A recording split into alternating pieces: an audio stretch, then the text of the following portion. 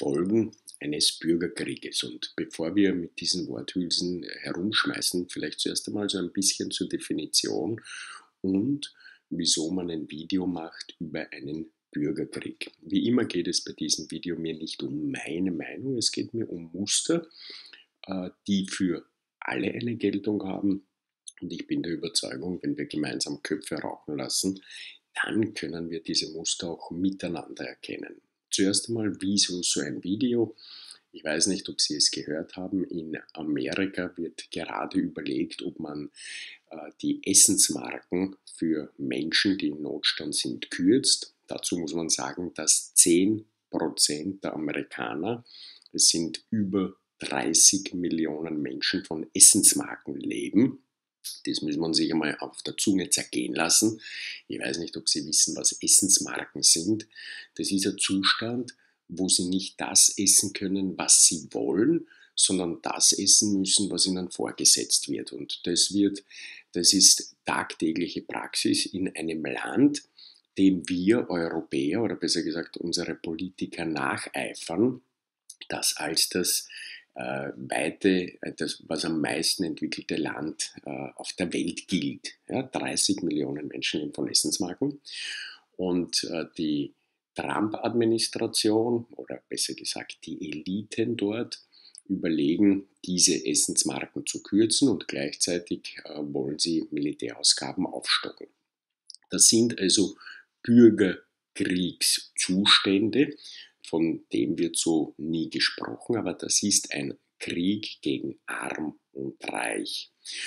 Und was dieser Krieg zur Folge hat, möchte ich einmal damit illustrieren, was der Krieg in Europa, nämlich der Krieg der Gesellschaft, zur Folge hatte, als damals Amerika entdeckt wurde. Wir sprechen ja immer von einer Entdeckung, eigentlich müsste man das unter Anführungszeichen setzen, denn ein großer Teil der europäischen Bevölkerung machte sich damals auf ins ins neue Land. Und was passierte dort? Das erste große Genozid. Das heißt, es gibt heute Statistiken, man sagt, dass damals in Amerika zwischen 30 und 60 Millionen Ureinwohner lebten und heute sind es knapp nur noch 1,5 Millionen. Und was ist damals passiert? All die Menschen, die es in Europa nicht geschafft haben, und wichtig ist, dass, wenn Sie sich das so überlegen, dann denken Sie bitte nicht mit Ihrem Hirn, mit dem Gesagten, mit den Wörtern, sondern versuchen Sie sich in die damalige Zeit hineinzuversetzen. Es sind nicht die Menschen geflüchtet, die hier sich eine Existenz aufgebaut haben, die hier feste familiäre Bindungen hatten, freundschaftliche Bindungen. Es sind hauptsächlich die Menschen geflüchtet oder verreist, wie man das nennen will, die eben keine familiäre Bindungen hatten, die keine freundschaftliche Bindungen hatten, die in Geldnot waren, Vertriebene. Es waren auch viele Verbrecher damals dabei. All diejenigen, die es in der Gesellschaft nicht geschafft haben, flüchteten in ein neues Land. Und was sie dort machten, sie hielten sich nicht an Verträge, sie hielten sich nicht an Versprechungen mit den Ureinwohnern.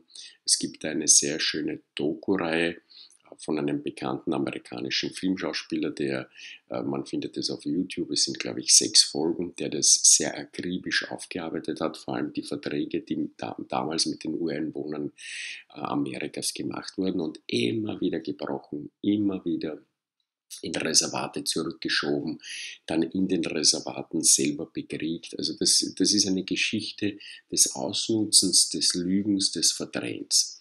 Und wenn man sich überlegt, also dass damals diese Sud der Gesellschaft nach Amerika gegangen ist und was sie dort angestellt haben, dann überlegen wir uns jetzt heute gemeinsam, was passiert denn heute in einer Gesellschaft, und es geht mir hier bitte nicht um das schlechte Amerika, denn genau das Gleiche wird hier in Europa passieren, wenn wir gemeinsam nicht dagegen steuern. Das Gleiche wird in Asien passieren.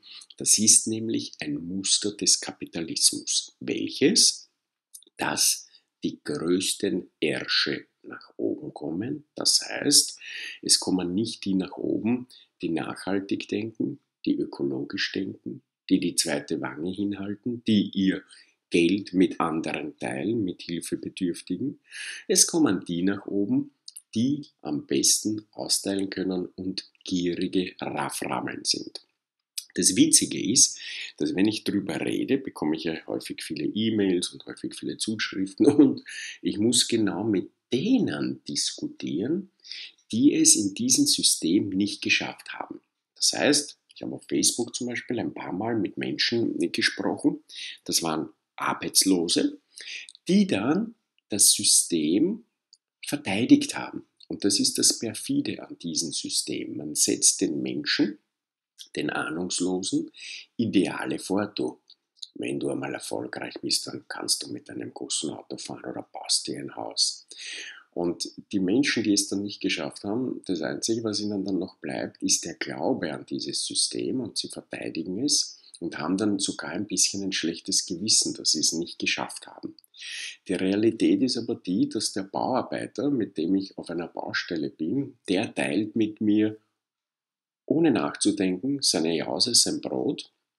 Der Ferrari-Fahrer, der im 19. zum Heurigen fährt, der lässt sich auf 19,20 rausgeben. Der sagt nicht 20 Euro Trinkgeld, der lässt sich auf 19, 20 Euro rausdrücken. Deswegen fährt er den Ferrari.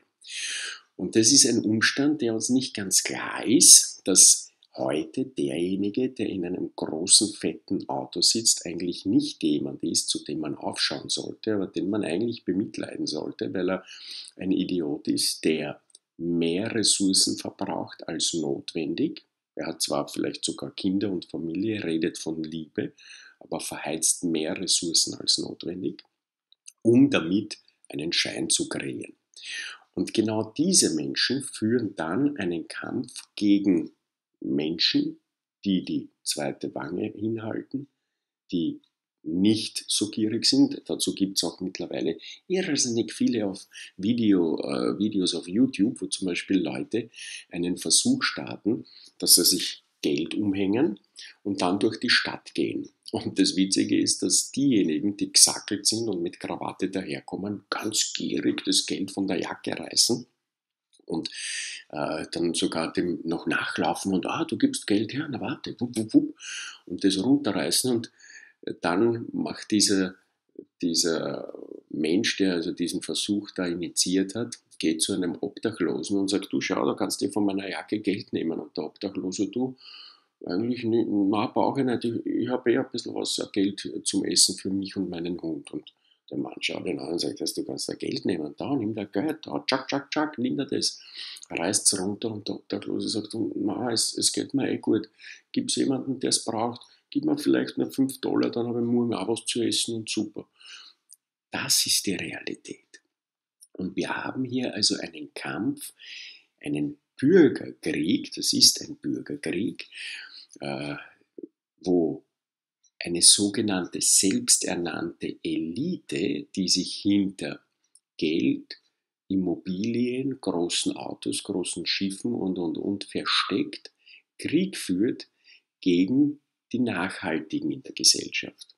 Und wenn wir das nicht bald erkennen und wenn wir da nicht bald entgegensteuern, dann werden wir, die vielleicht die Mitte der Gesellschaft bildet, die Unschlüssigen, die vielleicht auch noch so dem großen Auto, mit dem großen Auto liebäugeln, aber nicht genau wissen, ob das jetzt sinnvoll ist, oder diejenigen, die sich gerade aufs Haus was zusammensparen, dann werden wir nämlich von dieser selbsternannten Elite ausradiert. Und es gibt da so ein schönes Sprichwort, wo auch von Ureinwohnern, wo das da lautet, erst wenn der letzte Baum gerodet, der letzte Fisch gefangen und so weiter, werdet ihr Menschen erkennen, dass man Geld nicht essen kann. Und wir sollten uns also die Frage stellen, ob wir unser Schicksal und das Schicksal der von uns geliebten Kinder, wir sagen das ja immer, ne? Wir lieben unsere Kinder, ob wir dieses Schicksal wirklich in die Hände der Sud der Gesellschaft legen wollen, weil das sind nicht die Guten. Und das sage ich jetzt nicht, damit wir auf diese unbewussten Menschen böse sind oder dagegen sie kämpfen. Nein, überhaupt nicht. Aber wir müssen uns beginnen, selber zu ändern. Wir müssen aufhören mit diesen Idealen und mit diesen äh, Anbetungen von selbsternannten Managern. Und der ist ja so erfolgreich, weil Erfolg bedeutet nicht, dass ich viel Geld auf dem Konto habe. Erfolg bedeutet nicht, dass ich ein dickes Auto fahre. Das ist ein Zeichen, dass ich eigentlich nicht erfolgreich bin, sondern dass ich asozial bin, dass ich getrieben werde durch Frust und Unzufriedenheit, dass ich mich nicht wohlfühle bei den Menschen, die mich umgeben, sondern dass ich auf Teufel komm raus Business mache und Gas gebe und. Das ist das Zeichen von diesem sogenannten Erfolg. Und wenn wir beginnen, untereinander darüber zu reden, wenn wir beginnen, weniger zu konsumieren, wenn wir beginnen, uns gegenseitig zu helfen und uns nicht nur durch so ein Video betören lassen, dann werden wir beginnen, diese Dinge ohne Gewalt und ohne Revolutionen zu ändern. In diesem Sinne, alles Liebe.